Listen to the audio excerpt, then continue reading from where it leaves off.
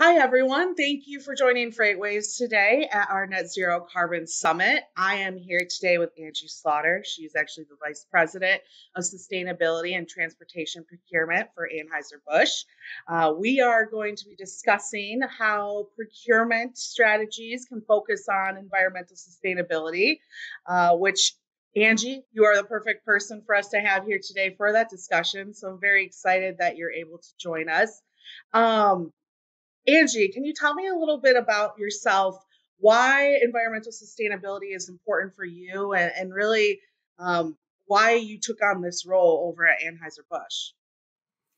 Yeah, for sure. Thank you, Grace, and thanks to FreightWaves for inviting us here today.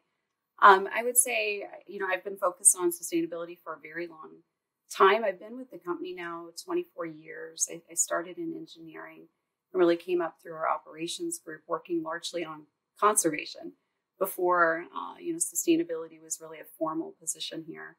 Came into procurement, and it makes a lot of sense that in 2015, we organized our procurement department around sustainability. So we now own that sustainability strategy for the greater company, but it's also very integrated into a lot of the divisions across the entire company. So for me personally, I've been focused on it a long time. Again, working on the utility side and water conservation and wastewater conservation first, but coming into procurement and broadening that scope and really working in all facets of our organization across sustainability, and now focused most recently on transportation and how that fits to our 2025 sustainability goals. That's amazing. And, I know that water is one of the main ingredients for beer, so it makes sense that you guys focus so much time on that.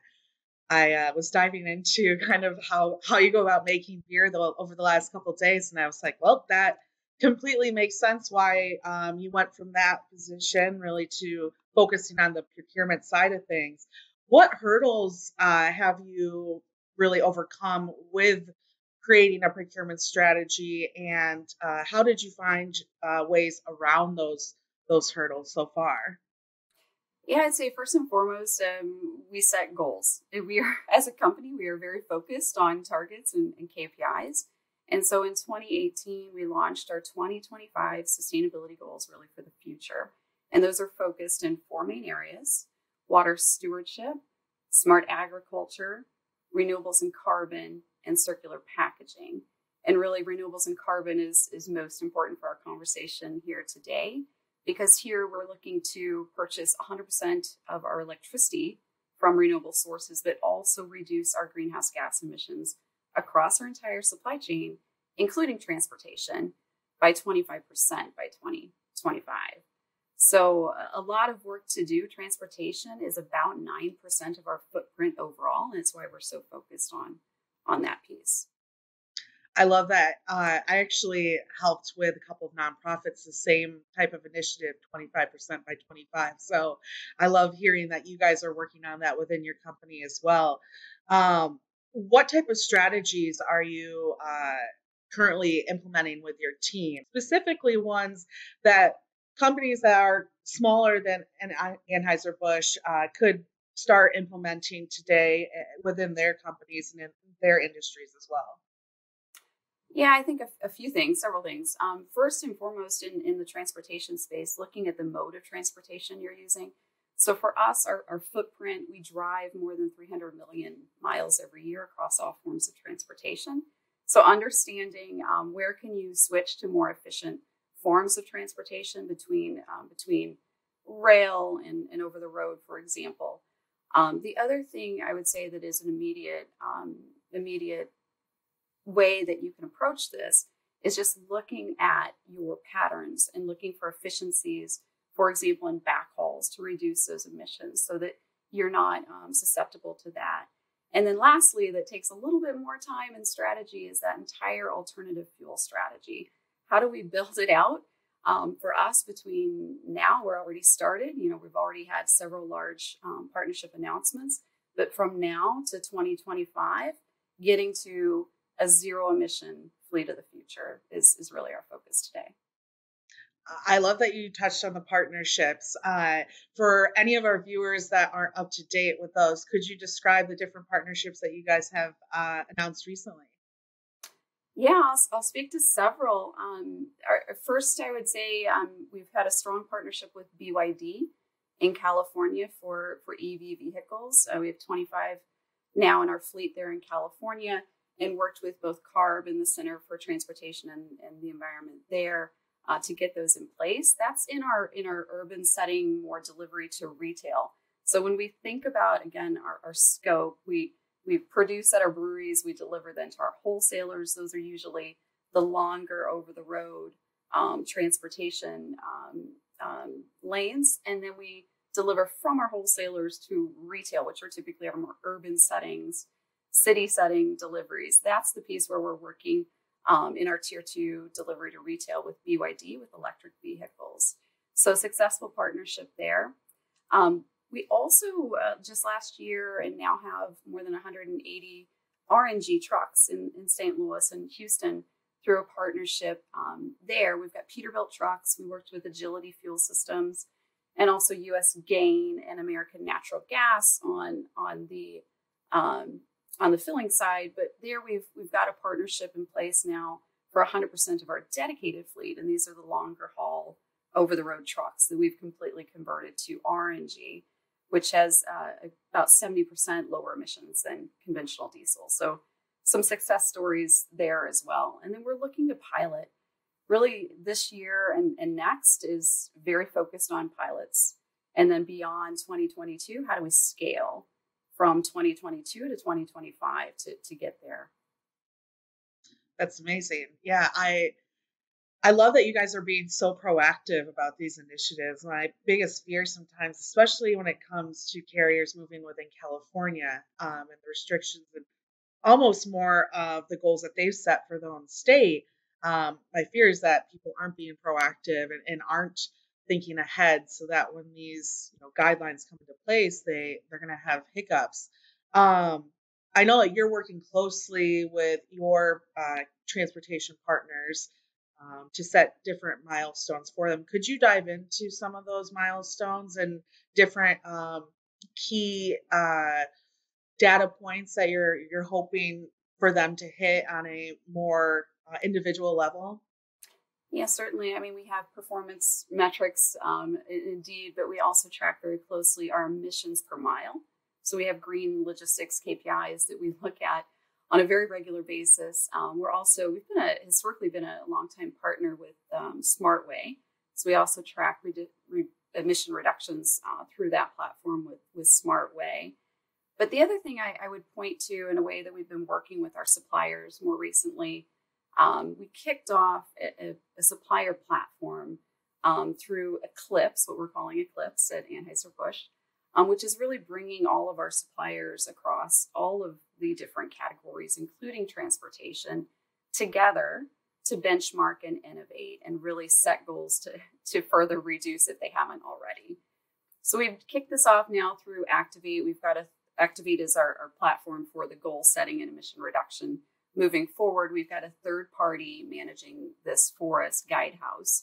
But we have a specific work stream now related to transportation where we're getting competitors together in the same room to talk about solutions and talk about innovation together, which is a little different than normal, but we've seen a lot of great progress there already. That's great. I love hearing how these plans are just all falling in place for you already. And I really am concerned on more of the small to medium-sized businesses, how they are going to implement these strategies without having maybe the tech background that your company has.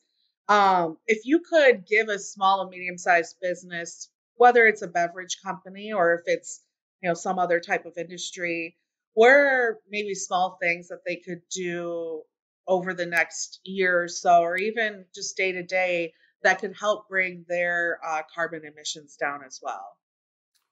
Yeah, I think absolutely first set goals. If you don't know where you're at today and you can't manage and monitor progress, you will never know. So set goals and understand your baseline and how you can measure improvement.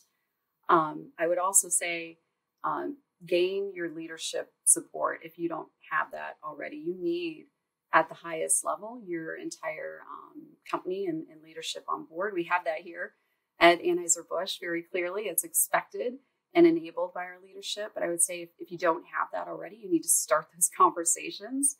And then lastly, I would say look for partnerships, because these are, there are a lot of people looking to do the same thing. And when you pool those resources and those funds, you're able to go further faster. And we very clearly understand that we can't do this alone. And that's why we're so focused on those external partnerships. Perfect. Working together to help the environment. That's the best way to do it at the end of the day. So you hit the nail on the head on that one. I'm wondering, when it came to building your team, was that difficult for you? Is there any tips for bringing in people to help create these strategies? Was there anything that you found helpful, or maybe a type of employee that people should look into in order to pull off some of these initiatives that maybe they're not used to? I'm thinking about a lot of trucking companies who are run by, maybe older leadership who this is just completely foreign to them. Would you say there's ways to go about building a team to get this done efficiently? Absolutely. I will also say that we took almost 2 years to develop our 2025 goals. So we announced in 2018, we started working on them in 2016. So it took us a great deal of time to come to the focused areas where we knew we as a company could drive the most scale, the most change over time, and that were most important to us in the products that we make. I mean, beer's a very natural product, so it makes sense in the categories that we landed on, and those 4 pillar goals. They're all tied back to our product, and they're all tied back to external goals in our value chain, where we are influencing beyond our company walls.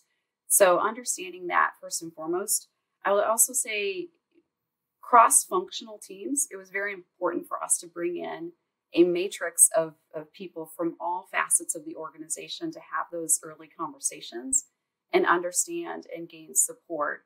So ensure that your team is cross-functional and pull in as many different resources that you wouldn't normally work with into those conversations. That's amazing. So start yesterday is really the plan for you. Yes. Don't start tomorrow, start yesterday. I love that. Well, I guess the biggest thing I would like to end this off with is, for you personally, where do you hope to see other companies, whether it's beverage companies or different industries, where would you like to see companies kind of pushing more of these initiatives?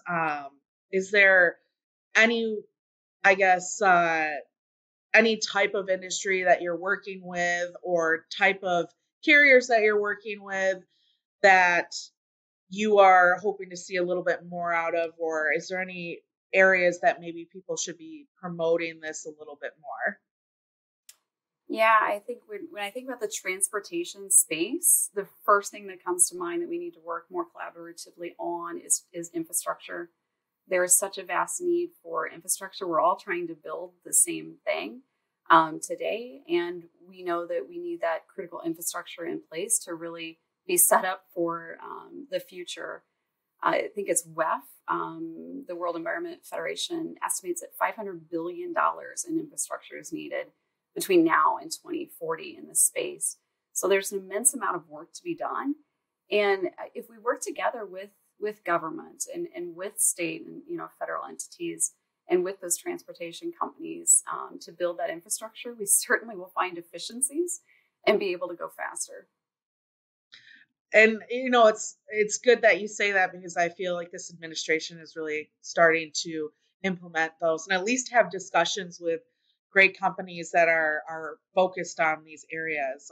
Infrastructure 100% needs to be improved, and uh, even down to just being able to have more sites for charging, right? So Exactly. there's many layers to it, and I'm excited to see over the next couple of years what you do and what everyone else in the transportation industry focuses on as well. So thank you so much for being here with us today, Angie. Your insights are amazing, and your team is just kicking it over there. And hopefully, a year from now at our next summit, we can talk about what else you guys have been working on. Absolutely. And I would also say if you want to learn anything else about what we're doing, you can certainly visit purposebeyondbrewing.com and find a whole host of stories around our environmental initiatives. Perfect. Yeah, get that information out there so everyone else can learn from the behaviors that you've already implemented. I love it. Thank you so much, Angie. And I hope everyone watching has a great rest of their day. Thank you.